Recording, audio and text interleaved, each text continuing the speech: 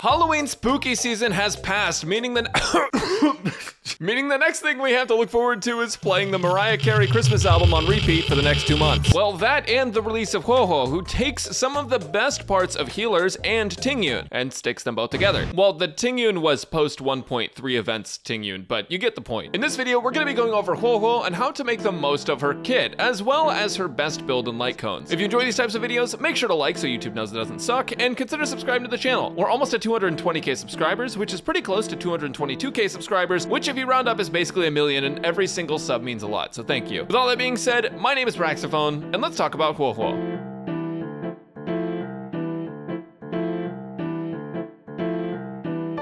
Have you ever wondered where Star Rail's spooky season update went? Well, Huohuo stole like all of it. For a character who's scared of her own shadow, she certainly can endure a lot though. She's got pretty solid HP, and all of her abilities are HP scaling. But in addition to being an abundance unit, she's also a harmony one, like our dead friend. Huohuo is the destruction character of healing. She heals one main target, and adjacent targets get a smaller portion of that, but still pretty significant healing. And unlike her tiny self, her scaling is huge. She heals some of the most in the entire game. But every healer heals more than enough, so what really makes Huohuo different is her giant Luffy ghost tail. After using Huohuo's skill, your team is so inspired to protect her that they'll gain back HP at the start of their turn or when they use their ultimate for the next 2 Huohuo turns. Think of it kind of like Locha's Field, where you're gaining some passive heals. If an ally has less than 50% HP, whenever this talent triggers, they also gain HP as well. Her traces also add to her talent as well, with one giving her a stack of her talent at the start of the battle, one giving her 1 energy after her talent triggers, and one giving her 35% crowd control resistance at all times, which she needs because for some reason every single enemy wants to kill all the Foxians in this game. Now, one of the best things about Huohuo is that all of her healing cleanses debuffs. That means that if you're against enemies that stack up dots, imprison, and more, Huohuo can easily stop you from being dominated by Kafka, which is the #1 reason why I'm skipping her. Her talent dispels can only trigger up to 6 times within that turn count, so it does seem kind of limited at first, but it's pretty unlikely you even run into 6 debuffs in that turn count unless you're fighting God, so I wouldn't actually sweat that too much. Usually I find myself using her skill once every 3 turns, so she ends up going SP positive by 1. Now, remember when I said Huohuo was also part Tingyun? Maybe it's just a Foxian thing, but Huohuo's ultimate gives your whole team an attack buff for 2 turns, as well as restores a portion of their energy. At level 10, it's up to 20% energy to every single teammate except for Huohuo, which is actually insane because it can instantly top off a unit or 2 at once. It costs 140 energy to use, which is still less than the amount of US dollars it takes to 100% guarantee a character in this game, so I hope you're ready for a big commitment. But having access to characters with battery is huge for any account. Playing both Tingyun and Huohuo together is like if you put VTubers in a game of Phasmophobia together. Tons of energy and probably lots of screaming. The screaming is from the enemies. Genuinely, Huohuo is an amazing character with a super versatile kit. Now, is she better than Locha? It's kind of hard to say because optimizing Star Rail differs by the team and content. Generally, I'd say Locha makes the game easy for everyone, and Huohuo makes the game easier for players who know what they're doing. Specifically, if you're a fucking nerd who understands rotations and energy. With a high knowledge of the game, you can do a lot with an extra battery on your team, and the best part is she's in abundance, so you still get to keep your other buffers. The one downside to Huohuo though is that she doesn't have emergency heals, so if you get RNG targeted on the same character 4 times in a row, you don't have an ultimate you can press to get a huge heal off. You do have her talent heals, but they're not going to be the same as Natasha or Bailu ultimate. But overall, her passive healing should keep you from getting in the red most of the time anyways, just because it's so freaking huge. Her technique has a 100% base chance to lower every enemy's attack for 2 turns, which isn't a huge deal, but you're probably not getting one shot off the bat. Talent priority is a scam because you'll end up leveling most of her kit, but the main piece of advice I want to offer is to bring her ultimate to level 10. It makes her give exactly 20% of your teammates max energy to them, which is the most you'll be able to get without Eidolons. I'll talk about Eidolons later, but since most of you spent all your savings on Jinglu and a kicked up Warp Trotter, let's move on to Huohuo's build.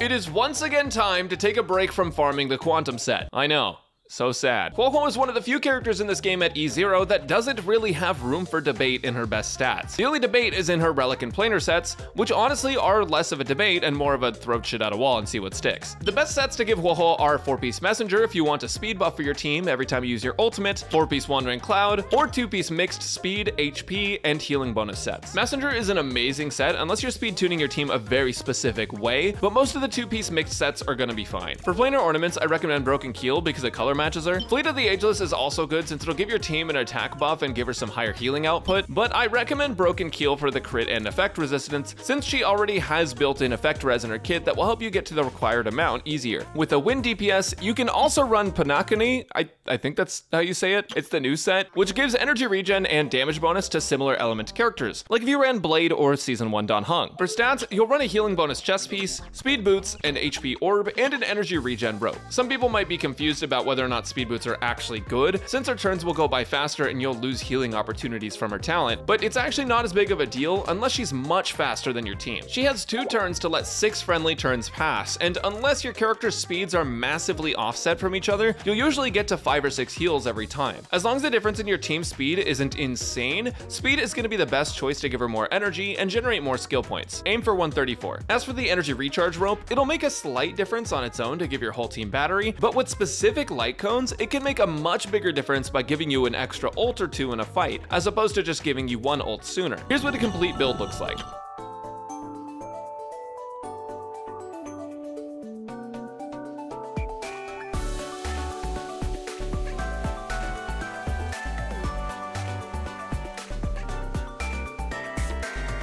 Huohuo seems afraid of the dark, so let me shed some light cones on the situation. Light cones are the most important part of Huohuo's build because some of them have crazy advantages over others, specifically light cones that give energy. With Huohuo's ability to battery your team, any way to increase the energy output she has over a fight is going to be the best way to go. Her signature light cone does just that. It gives healing, an attack buff, and also energy regeneration, which massively helps Huohuo get her ultimate up. In general, it's just a really solid abundance light cone that beats out basically all of the other options. Other light cones that give energy are post-op conversation, shared feeling, and Locha's signature light cone. Post-op conversation, even at S1, is a top tier choice, but at higher superimpositions can get you an ultimate 1 turn sooner than S1. Yes, Huohuo doesn't heal on ultimate, so half the light cone ability is wasted, but your healing on Huohuo will already be good because of her ridiculous scalings, and in my opinion, her use as a support that batteries your other characters is actually more important. With that said, shared feeling is also a banger choice because it gives your whole party energy every time you use her skill, and at S5, that's a pretty decent amount of energy. It also gives you healing bonus, so that's nice. Quid Pro Quo at S5 is also going to be a top tier choice for her, and it's a free-to-play friendly one, since you can craft it yourself or get it as a reward for a weekly boss, and it's battery to your entire party as well. Even if it is RNG based, if it goes to Huohuo, Tingyun, or your DPS, you're already getting a ton of value out of it. Assuming you don't want the energy to a specific character in the team, you still have a 75% chance of that energy going to someone useful. So overall, it's an amazing choice for free-to-play players. With that said, if you just want a super consistent light cone that'll make her healing top tier without having to invest a ton of resources, the new free-to-play event light cone, Hey Over Here, will be one of her best options, since it gives her an HP bonus and healing bonus after skill, which is going to affect all of her heals for the next 2 turns. Perfect Timing is also a pretty solid option if you're playing Broken Keel on her, since you'll get a decent healing bonus based on her effect res. And if you're missing all of these, then you can go for Cornucopia for big healing bonus, even though the stats are pretty low. Ultimately, for this character, what you really want to focus on is her ultimate. Do your best to get her ultimate up frequently. For healers, light cones tend to mostly be stat sticks anyways. What you really want is the extra effects to be good. Speaking of good, let's talk about some terrifyingly good synergies for Huohuo.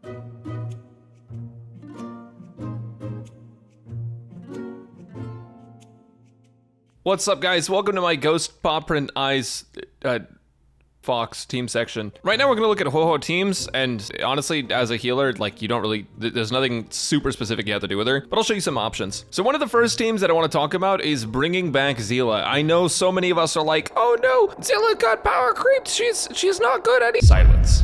Zila's still super good, just like most of the other carries in the game. The thing is, the new units are basically overkill. They can just instantly crush all the content. Zila is kind of overkill, just not as much overkill. She's still really good, is the point. She's a really good character. Here we have 2 wind and 2 quantum characters. You have a 50% chance of scoring wind, 50% chance of scoring quantum. Obviously, you want quantum, but both of these characters, Huohuo and Bronya, if you're against wind weak enemies, you're basically guaranteed quantum. And same deal if you're against quantum enemies, you're guaranteed wind. So you basically have all your bases covered for that. And there's nothing in particular like super special about this, except for the fact that Huohuo batteries your team, and Seela gets her ult fairly frequently, but whenever you get Seela's ult, you actually have an opportunity for a reset to get an extra attack because her ult does so much front-loaded damage. So if you like have ads to clear out or something, Huohuo helps you get your ult a little bit faster, or if you're just slightly off from having your ultimate, getting that ult and then being able to instantly get another attack off is super nice. Same thing for skill points. If you just need to use a basic attack right after you ult to get your Bronya to have enough skill points to put Seela forward and then Seela's skill, you know, just like stuff like that, Huohuo does help out a fair bit. And especially because Bronya and Silverwolf's ultimates are also very useful. Another team option you have is to use Huohuo in a team with like Kafka, Gwenaifen, and Luca. Now this specifically plays on her attack buff because when you use Huohuo, she has the opportunity to buff the rest of your team's attack with her ultimate. Obviously, for these dot teams, their ultimates do add a fair bit of damage, but it's not as important as some of the characters whose entire gimmicks revolve around their ultimate. But because all of their ultimates are useful to usually applying more dots or like debuffs or buffs, Huohuo can be pretty useful here, and then the attack buff to the entire team is going to be super nice because all the dot characters want attack buffs. So there you go. Kafka team's going to slap. Another team you can use is with Jinglu, and the reason I say this is because Huohuo has that passive healing whenever your turn starts, so she's not going to be as effective as Luocha here, but one thing that she does have that a lot of other characters don't is the ability to battery your team, which we've said multiple times. But here I want to talk about her use with Tingyun. So Tingyun can give you a bunch of energy depending on her Eidolons. Specifically, if you have E6, you can generate 10 more energy with your ult. Her ult already restores 50 energy, so with E6 that's 60 energy, and then Huohuo has 20% energy. So for Jinglu, whose ultimate costs 140, you're already getting a massive portion of that back just between these two characters. Obviously, Bronya's ult is going to be very useful as well. But with all these units in conjunction, you can actually have a little bit better uptime on Jinglu's ultimate, which means more stacks of Syzygy, so you might just get like an extra stack of Syzygy because that's a lot more damage on the front end. The attack buffs from Huohuo and Tingyun are going to be a little bit less useful than having someone that can shred defense, but the fact that you have basically a Harmony and Abundance character in one and then two other Harmony characters means that your Jinglu is going to be thriving. You can swap out Bronya or Tingyun for Pela. The only thing is that I haven't done exact like energy calcs or scenarios for this because the difference in how many hits you take on Tingyun and Huohuo is going to be a little bit too much RNG to perfectly craft a rotation. So I've just been keeping Tingyun to be safe, but you can replace Tingyun with Pela and then keep Bronya, and Bronya will also help you get more attacks with Jinglu in general, and either one of those is going to be fine. The last team I want to talk about is Dill Pickle, which is going to be this guy, Danhung Il, the Dill Pickle, this guy right here. Dill's ultimate is super important because it gives him the 2 stacks of free skill points, which is super useful for being able to use his highest level basic attack without actually running out of SP all the time. And with both of these characters, you can reach it fairly frequently. Playing him with a fast Tingyun was already a decent idea, but with Huohuo, you also have +1 SP generation, solid healing, another attack buff, and now energy. The last character that isn't in here can be any support, but I actually want to recommend Hanya. Now, she's not actually out yet. She's not available for us to play and test, but she's a character that's going to hopefully be helping with our skill points a little bit. But as of the live stream, she looks to be a character that could help out with skill points a little bit, and so there's the potential for her and Danhung Il to be a good combo. But also you can play them with any other supporting unit. I just might avoid Bronya here just because of the skill point usage, but if you do have Bronya's Light Cone or if you have S1 of her, she should be okay in this spot as well. Now, I want to make it clear these aren't the only teams you can play for her, and I also want to give you guys another tip, which is if you have a preservation or a destruction unit with this character, it's actually good to put them in slot 2 or 3. The reason for that is that Huohuo has adjacent target healing, and if a character is going to be targeted more than your other characters, so let's say Tingyun, for example, I'm just kidding. Let's say like Clara, who's a destruction character, putting Clara on the wall means that you're adjacent healing. If you use your cast on the character in slot 3 to also get the most heals possible out of it, you're only going to heal Clara for a smaller portion of it as opposed to the full amount of healing. So you want to run her in slot 3 so that way your character in slot 2 and 4 can get the healing, or run her in slot 2 so your characters in slot 1 and 3 can also get healing. This basically makes her a more efficient character. Now, Clara, you also want to run in slot 2 or 3 anyways, just because of cleaves, but this also applies to other destruction units as well, since they do draw a little bit more taunt. Huohuo can also be in the slot right next to them if you prefer, just because she has so much HP as an HP scaling healer. She's going to have a huge amount of that stat. It's going to make her less likely to get one shot. All in all, team building around Huohuo isn't super complicated. You just have a couple things to keep in mind. Oh, and I forgot to mention this dude. He's pretty good with her if you have that new planar set on. I can't even remember what it's called. Penacony. Yeah, you get what I mean.